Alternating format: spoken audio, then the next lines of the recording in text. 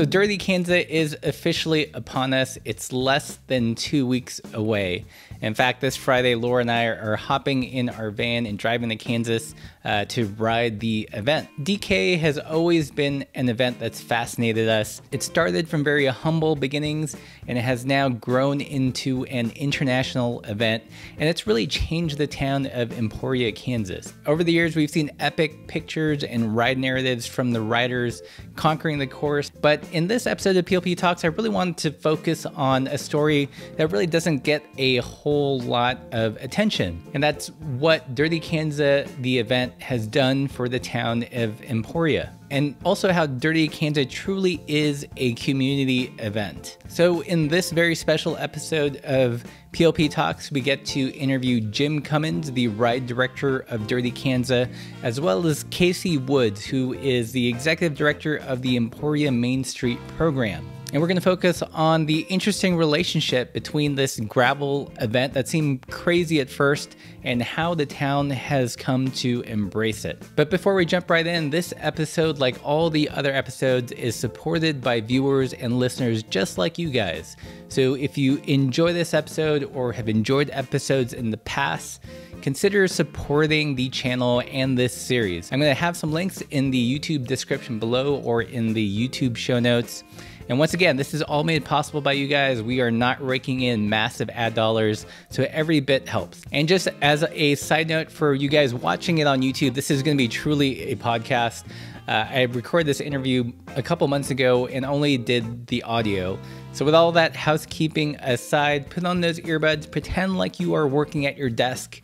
We won't tell, promise, and enjoy the show. Dirty Kanza is, in its most basic form, is ultra distance gravel road cycling challenge. It's held in Emporia, Kansas. Emporia is the front porch of the Flint Hills. The Flint Hills, I believe it's correct in saying, they are the last remaining tract of natural tallgrass prairie in North America. It's just a vast expanse of natural tallgrass prairie, rolling green hills as far as the eye can see. A very remote and rugged place, and we think the perfect place to hold a cycling challenge on gravel. So from the beginning, was there a relationship between the event and downtown? Not originally. The first Dirty Kanza 200 was held in 2006, and it was little more than just a group ride. We had 34 riders. We started and finished in a hotel parking lot. And, the scoring consisted of one person underneath a 10-foot awning with a clipboard and a pencil, recording people as they came back. And that's basically what it was actually for the first few years. People in town, for the most part, didn't even know the event was happening. I believe it was 2010 when year four when we first took it downtown, and by that time I had brought Christy and Tim Moan on board as my partners in crime, so to speak, and it was Christy's idea to move the start-finish downtown and to get Emporia Main Street involved in helping put this thing on and take it to the next level. Cool. So how did that initial relationship between Emporia Main Street and DK come about? And what was the response when you guys asked Main Street to get involved? Well, Christy was on our board of directors, and she was also a volunteer, and she might have been on the board of the Granada Theater as well in the downtown area. And frankly, she asked everybody in the entire community to get involved.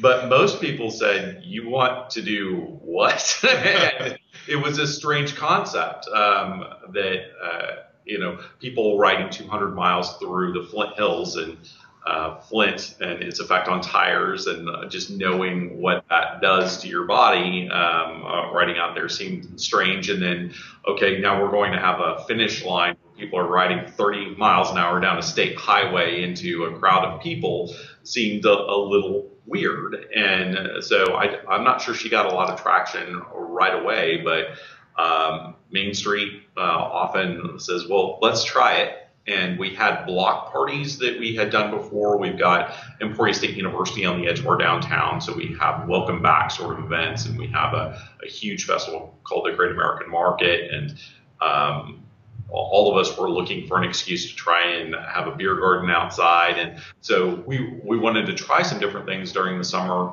The Granada Theater, Jessica Buckholtz was a brand new director, and she was also very open-minded to trying new things. So we said, let's give it a shot and see if we can make this relationship work. And I don't think any of us, with 250 people, I think that first year it was downtown, and a beer garden that was 5 outfield fence panels that were strung together. I don't think any of us imagined it would turn into this international beast. But that's where good ideas come from. We believed in Christy. We had assisted at that time. Christy and Tim had Flint Hills Music, a downtown business. We knew that they had a track record of being able to work collaboratively, and we were willing to help. Was there a lot of initial skepticism? There was skepticism in some elements of the community. There were some people within the community that had identified the Flint Hills as a tremendous natural resource, but people had a hard time understanding how people could interact with that without damaging it. And so we viewed, and those individuals viewed this as an opportunity to get people out and experience what's been called one of the top 15 sunsets in the world, and this really unique ecosystem. The people that didn't see what this could potentially be, there were safety questions. There were, would anybody show up to watch people finish a bike race? I've never heard of an event that was quite like this. So there are some people in every community that says, well, if I haven't seen something exactly like it in the community 50 miles from us, then it must not work. And so it's hard for some individuals to wrap their mind around new concepts and trying some different things. But those people basically said, it's your head if the thing goes south. And we said, okay, well, we're going to try it anyway, and we're glad we did.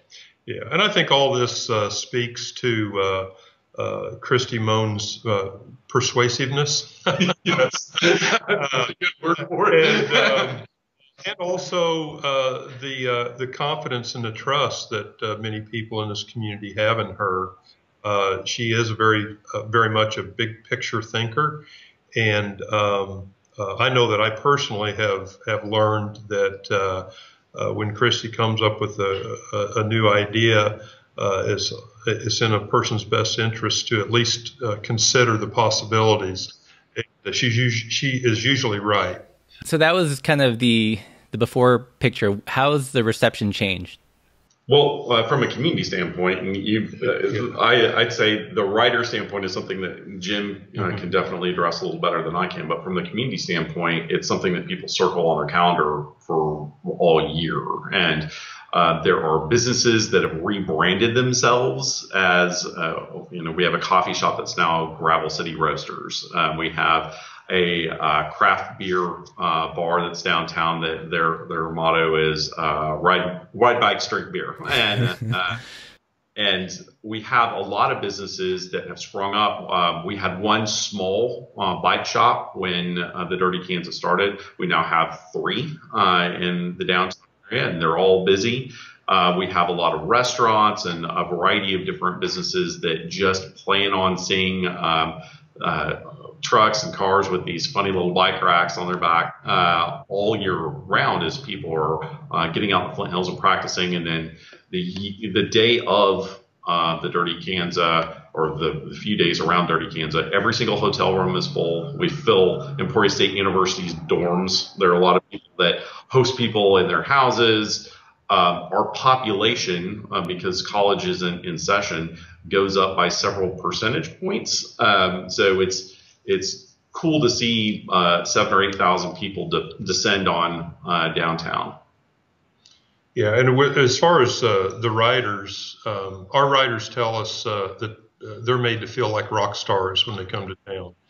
The reception that they receive when they first arrive, and then throughout their entire stay in Emporia, means as much to them as the experience that they have just from the ride itself. And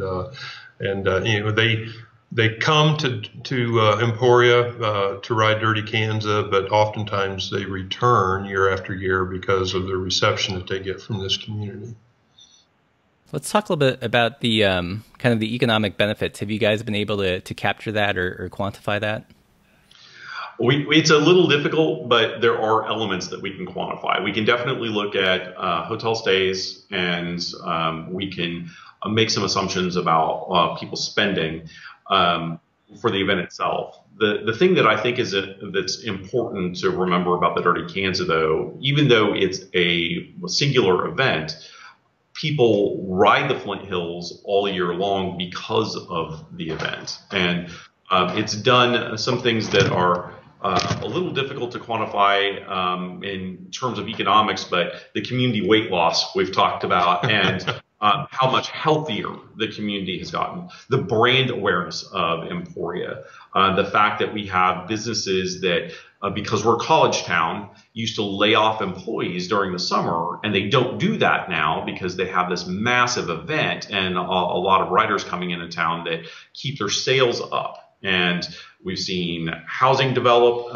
in the downtown area. We've seen new businesses start. We've seen existing businesses expand. So we're talking in the millions of dollars on a yearly basis that this event has provided an economic and branding boost for our community. Yeah, it must feel pretty wild to have like national bike brands build products specifically for an event in your town. Yeah, that's almost hard to get your mind around. I watched all the videos that you guys have on Dirty Kanza Productions and Gravel Guru, and I was struck by one, I forget which presentation it was, but you were talking about kind of the importance of working with local ranchers and that they were kind of essential to the success. Can you speak a little bit more about that? Absolutely. Well, like I said earlier, the Flint Hills is this vast expanse of natural tallgrass prairie. What that means is it's probably the best place in the entire world to raise cattle. We're out there riding these gravel roads, going past all these ranches. And yes, they're public access roads, but the reality is we're playing in someone else's front yard. And Dirty Kanza very much believes in our responsibility to be good neighbors, and we want to have a strong relationship with the landowners out there. And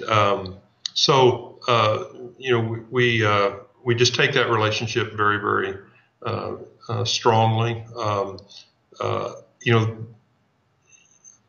Middle-aged white men in Lycra are a very strange sight to a cowboy. And it's new to them, it's odd to them, and we just spend a lot of effort in just trying to help them understand what Dirty Kanza is about, and how Dirty Kanza positively impacts the greater community. And the relationship has changed, I think, absolutely, from when it began, and now you have a lot of ranchers and people in small towns that really buy into this because as checkpoints, right. These ag towns really see another economic boom. And then after the Dirty Kanza, Jim and his crew did something really intelligent. They run a Clean Kanza event where they leave the course and beyond the Flint Hills better than what they found them. And then that's one of the things that I enjoy participating in when I have the opportunity, because the day of I'm a little busy with other things. But it's a beautiful event, and it gives people buy into supporting the maintenance of this gorgeous area.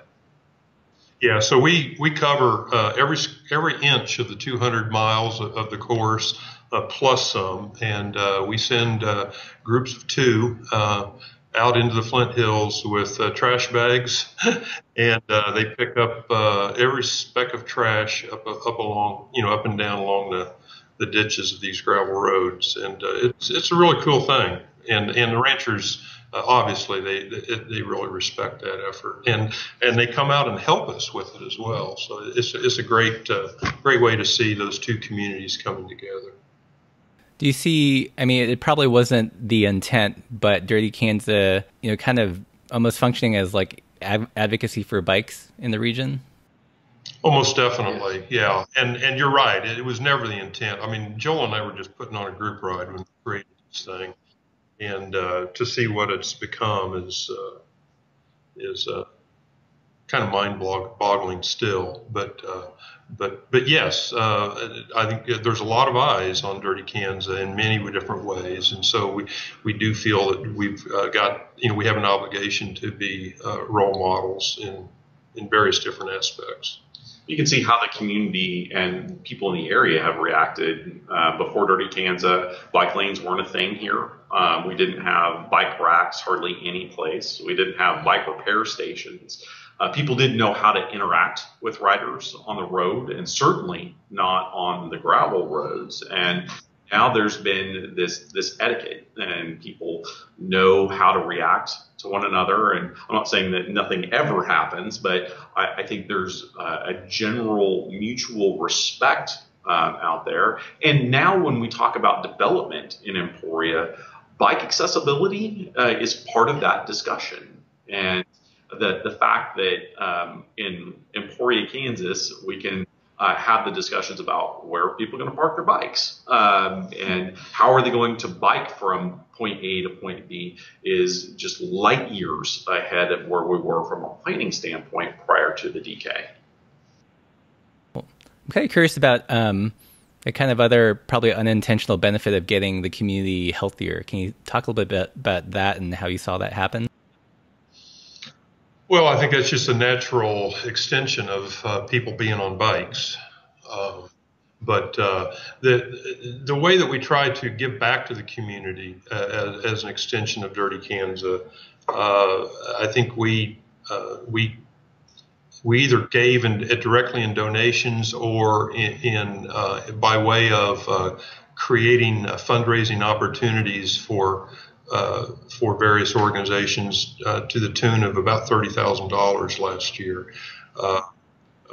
We support Emporia State University via scholarship programs. We raise funds for an organization called the Never Let Go Fund, which serves local families battling childhood cancer. We support SOS, just all kinds of different organizations, school districts, church youth groups. All these organizations have an opportunity to get engaged with Dirty Kanza and create fundraising opportunities through Dirty Kanza. Well, we've seen a lot of people, there are business owners downtown that can jump on group rides now, and Mulready's Pub, Rick Becker would be a good example of somebody that probably lost over 100 pounds as he was riding bikes. And there's a lot of that here.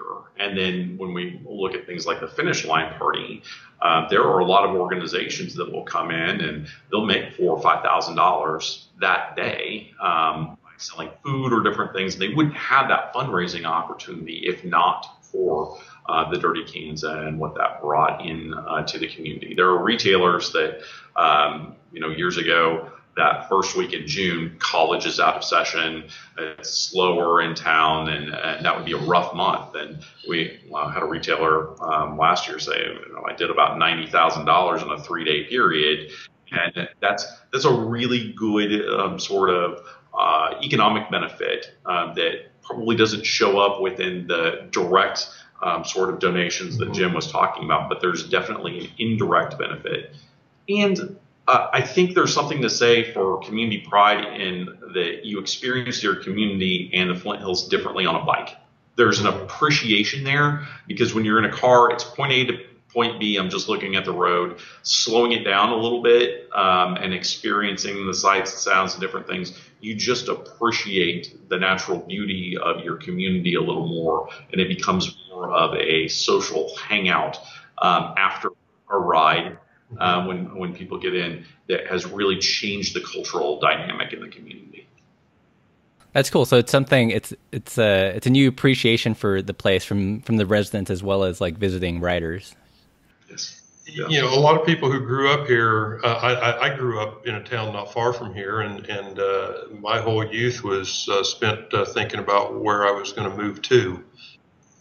There's people now who choose to move to Emporia because of the cycling opportunities that are here. So that's really cool to see. It's fun to see people run up to somebody in an airport because they're wearing Dirty Kanza apparel and say, "I'm from Emporia," and an awkward sort of conversation and explain, I didn't mean to assault you, but that's our race. And they get really proud of their town. And Midwestern pride in small communities is something that has waned over the years in a lot of different places. But when people could take ownership of that, it was, I'm not going to move away. I'm going to stay here. I'm going to invest here. And you should come back. A lot of former Emporians have come back, and then they become advocates for the community. Every time we have the Dirty Kanza launch video, that gets like 80,000 views, and everybody's talking about, that's my hometown. Even if they haven't lived here in 30 years, that's my hometown. And it does wonders for our community psyche and our opportunities. Cool. That's awesome. I'm kind of fascinated by the fact that, Dirty Kanza is, a one-time event, but there are people that are coming year-round to practice and ride there. When did you guys start seeing that phenomena? Was that fairly early on? And did it just naturally happen, or were there things that you guys did to make it kind of a year-round cycling destination? I think it's happened just here in the last couple of years, actually, to where we really started seeing a dramatic increase in the number of people who were coming here year-round to ride. But today, you can walk up and down Commercial Street on any given weekend year-round, and you'll see out-of-state license plates with bike racks, and people have driven here, parked on Commercial Street, which is our main street, unloaded their bike and gone out into the Flint Hills and rode, and that obviously adds to this economic impact that we're talking about. It's not just the impact that comes Dirty Kanza weekend. It's these people who come back to Emporia weekend after weekend to ride their bikes, and then when they get done riding, they're going into our restaurants, going into our pubs. There's oftentimes a rider will come here to ride and will bring a spouse, and the spouse spends the day shopping while the other is out riding. So kids will go to the zoo. They'll go replace a derailleur. They go into the bike shop and replace parts and that kind of thing. So, Emporia and the Flint Hills have become a preferred cycling vacation destination. And I think part of it is you can't simulate it. So there are a lot of people that the first time they experience Kansas wind, they realize that they are not from a windy place. And the first time they have to pedal downhill, it kind of freaks them out a little bit. And the fact that a lot of riders are used to pavement, and it's just different. And smart riders know if they're going to go out and ride 200 miles, your equipment, nutrition are critical. But you've got to experience it. You don't want that to be the day before and I'm out on the Flint Hills for the first time. We've had some people try that. It doesn't always work out real well, but it's a good opportunity. And then once people do that, if they drop out, we have a lot of people that say, no, I'm going to finish it. And they'll go to their drop spot and then they'll ride back, or they'll say, that was just so gorgeous, I got to do it again. And they'll just take a more leisurely ride through the Flint Hills and enjoy it.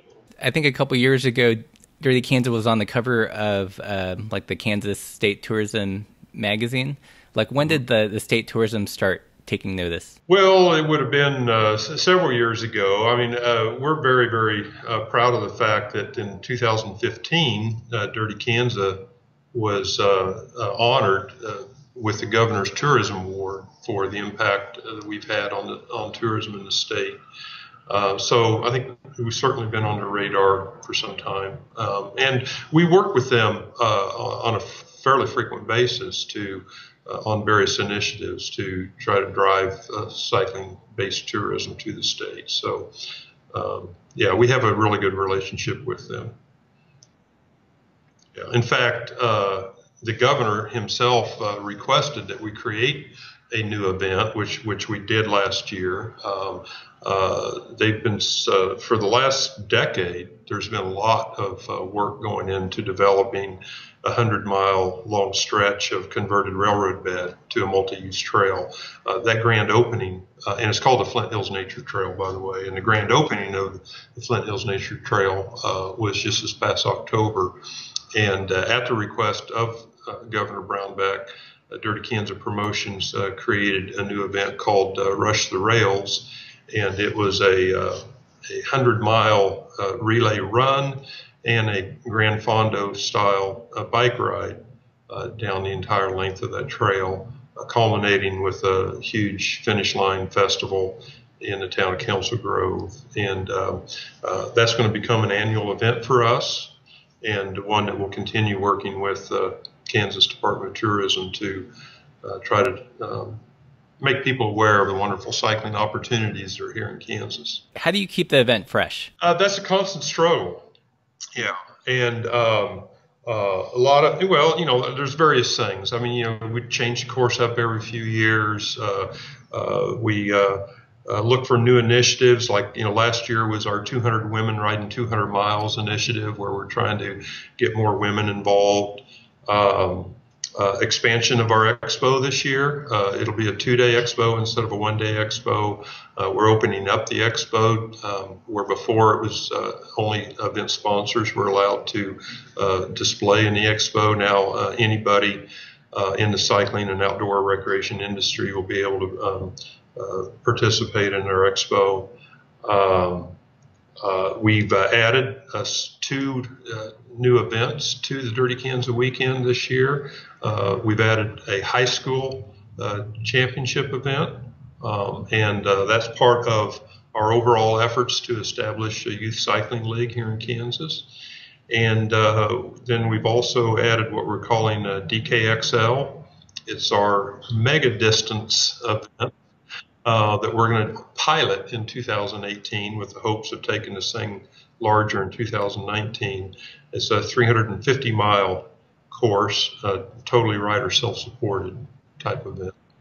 So, and from the community standpoint, we're always looking for ways to expand the finish line party. We added a kids zone that was very family friendly last year, that was dedicated to just kind of families, and they had their own little DK bike race. So we're getting that next generation of riders excited.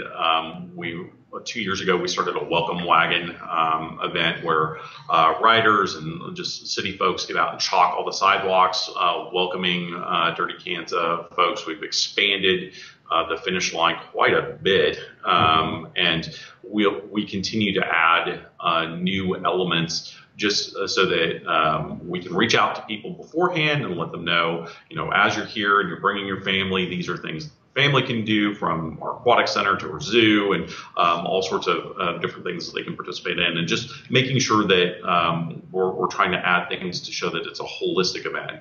We know that riders sometimes have to make choices where they're going to go, and the thing that separates the Dirty Kanza from a family standpoint is there's something for everybody to do.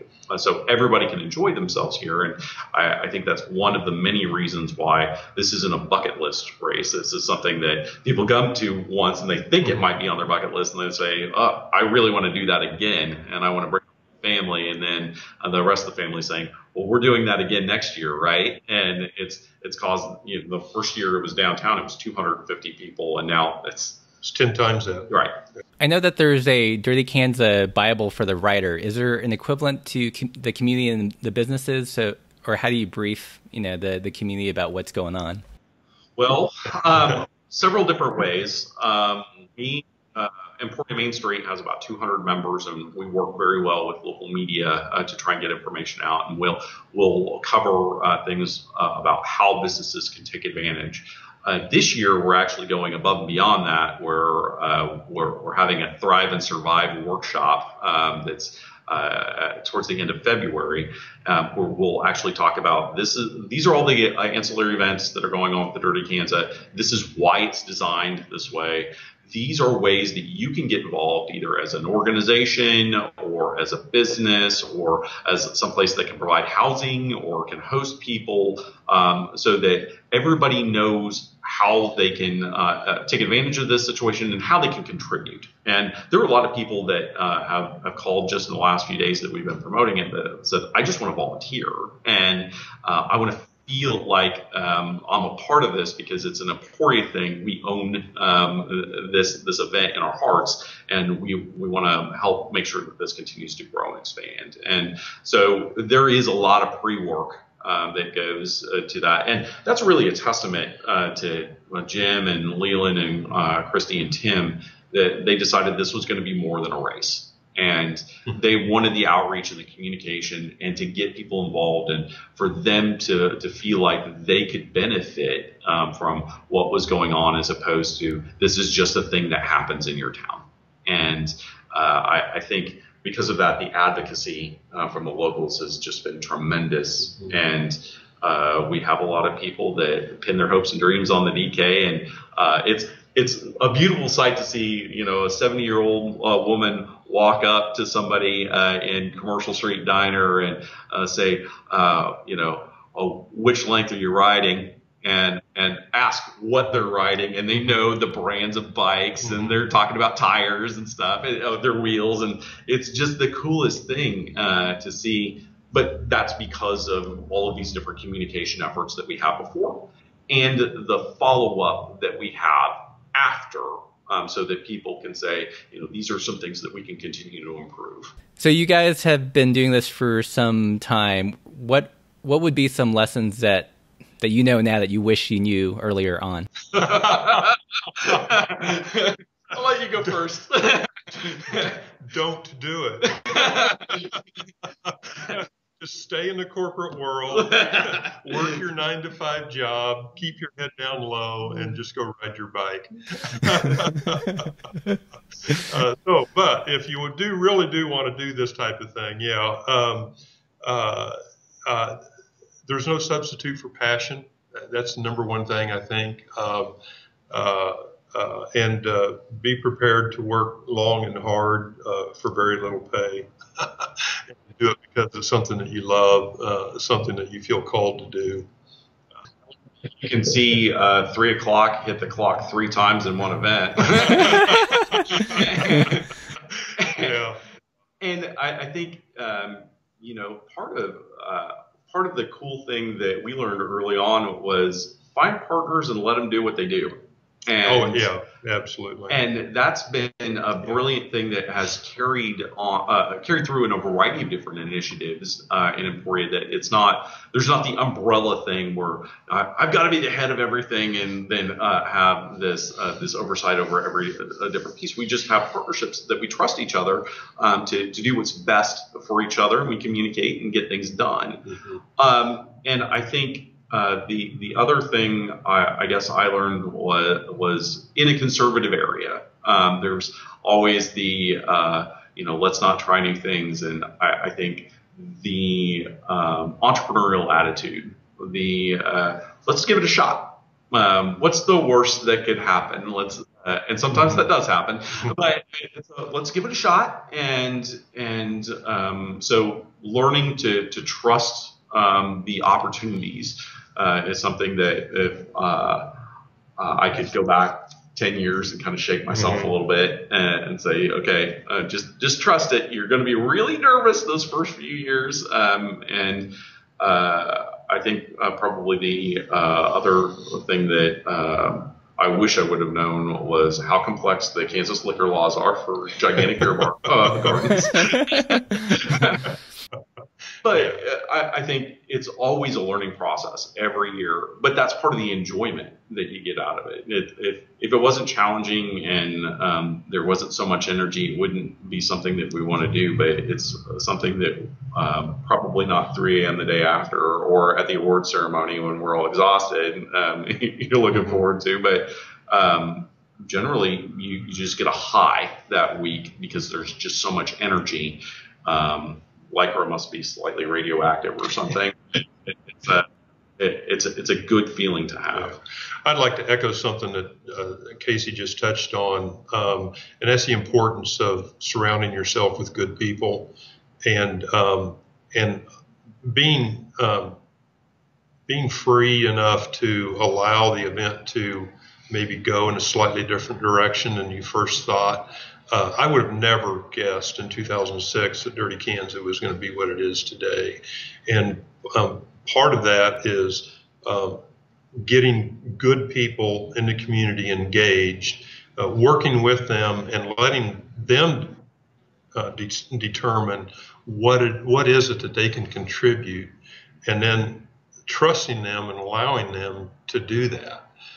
And then just kind of sitting back and watching the wonderful new directions that takes your event.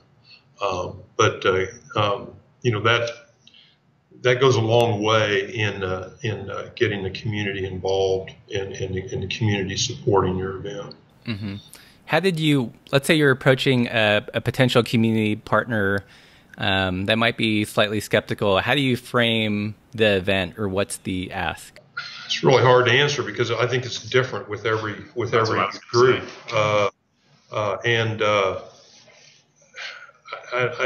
example might be Emporia Farmers Market. They wanted to get involved in what is it that they can bring to the table. And for several years, they managed our pre-race meal. The meal Friday night for the rider meeting, or for the riders, and that has kind of fallen by the wayside because the event has grown. What worked last year may not work the following year because the event just continues to grow and morph. But that was one way that they were engaged for several years and became their biggest annual fundraiser for many years. And there's just any number of ways. There's a 501c organization that exists today because of Dirty Kanza. I mentioned earlier the Never Let Go Fund that serves families from the community who are battling childhood cancer. That organization didn't even exist. There was a family from here in town who suffered through that type of a situation. They wanted to do something in remembrance of their lost family member, and they provided a support group for hire service 1 year for maybe a dozen riders. This year, they're going to serve 450 riders, and they'll probably earn $20,000. So it's been a marvelous thing to see. But that all came from a community member who just wanted to contribute, and working with that person to brainstorm a way that they could do that they could be involved, and it is to see what it has morphed into is just incredible.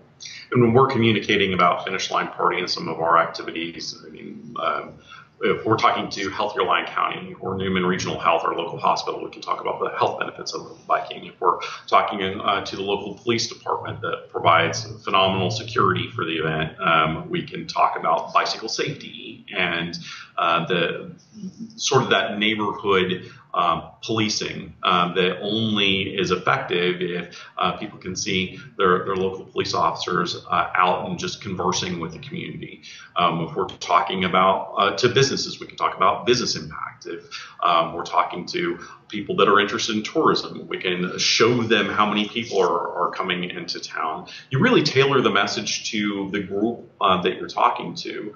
And then if you just are talking to people that love Emporia, we actually have the I Heart Emporia merchandise that wouldn't have existed, I think, without events like the Dirty Kanza. and people say, okay, well, this is something that if we're going to showcase our community to the rest of Kansas or the rest of the world now, this is something that we can lead with, and people really buy into that. So tailoring the message to those individuals, there's always something. This is such an expansive event now that there's always something that people can buy into. Is this like currently the largest event in town, or with the largest draw, or is there a bigger one? It's not the largest event. Yeah, we have a disc golf tournament. They're called Last Blown Open, and Casey could probably speak to it a lot better than I. But I think it would actually draw more people to town and for a longer period of time. Dirty Kanza does. Yeah, it's the world's largest disc golf event, and that's another. I think that event grew so quickly because a lot of people had a model that they could look to the Dirty Kanza and cross apply. We have things like the Great American Market is probably technically our largest event, but one of the reasons that it grew is we've established so many relationships with booth vendors that now, instead of coming once a year, they're rotating through Emporia like 5 or 6 times a year, and we're on their circuit. So even though it's probably technically not our largest event, I'd say that it has probably the largest cultural impact. Well, let's wrap up a little bit, but before we do, I'm curious about what's your favorite anecdote from like a community perspective? I love the Friday before the Dirty Kanza. I love to see how many people that have nothing to do with the race just go hang out downtown because they want to be, like close to the riders, and we have a lot of our female population that love men in lycra, and I love that whole Midwestern, the shock. My favorite anecdote is probably the shock of a rider having somebody be so glaringly nice to them, and they're like, this is weird for me, and that's just who we are here, and we're this bubbly, super nice sort of community that people like to engage other people, and those stories that year after year. People will seek out a rider that they met at a restaurant 4 years ago, and those relationships, that's my favorite thing that I see. Little ladies that adopt riders, that's my boy. And I love to see that. Yeah. As I'm thinking about how to answer that, a story comes to mind, and I'm going to tell this story on Dan Hughes, our four-time Dirty Kanza champion, because this story kind of speaks to how far-reaching Dirty Kanza is. Several years ago, Dan and his family were vacationing down in Florida. And Dan, being the cyclist that he is, took his bike with him on this family vacation down in Florida. And one day he found himself in need of a couple more inner tubes. And so he found a local bike shop and went in to purchase some inner tubes. And a 15-year-old kid was behind the counter at the cash register helping Dan. And Dan pulled out I think a credit card and a license, a driver's license to make this purchase. And this young kid noticed that Dan had a Kansas driver's license. And he asked Dan, says, hey, do you know, you're from Kansas, do you know about the Dirty Kanza? And this 15-year-old kid proceeded to brag to Dan about his best friend who had been to Dirty Kanza and had finished somewhere around 25th overall, and had no idea that he was talking to a 4-time overall champion of Kanza.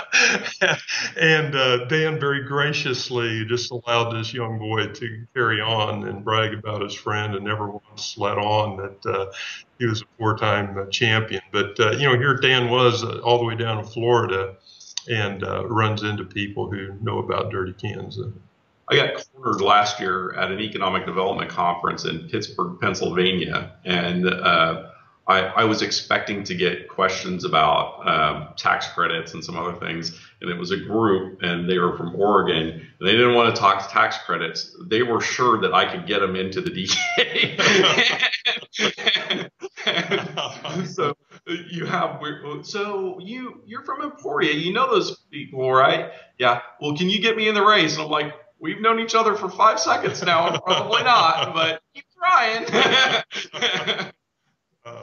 I do have one more story if we have time for me to tell this. Recently, our hospital here in town had a vacancy come up for an orthopedic surgeon. And so they're now faced with the task of trying to recruit an orthopedic surgeon to move to Emporia, Kansas. And I think from the story I'm told, they kind of figured that this was going to be a 2 to 3 year process of trying to find somebody and convince them to move to Emporia. So part of this process, of course, is to get a couple of headhunters involved in trying to find candidates. And just so happens that one of these recruiters, the very first call he made was to an orthopedic surgeon in West Virginia. And he begins to tell this prospective candidate of this wonderful opportunity in this really nice little Midwestern town that you've probably never heard of. And, oh, by the way, they have this really cool bike race there. And this candidate said, oh, are you talking about Emporia, Kansas and the Dirty Kanza? And the headhunter said, yeah, how do you know about it? He said, well, I've ridden in that race 3 times. Well, long story short, this gentleman is our new orthopedic surgeon in Emporia, Kansas. And he jumped at the opportunity to move here because of Dirty Kanza.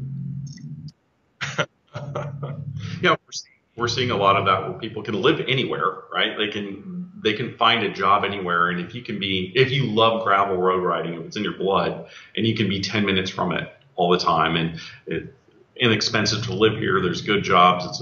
It's a high quality of life community. So you can live life here and not live it stuck in a car, trying to commute 2 hours to work that would take you 10 minutes in Emporia. Well, cool. Thank you guys so much. We're looking forward to heading out there this year.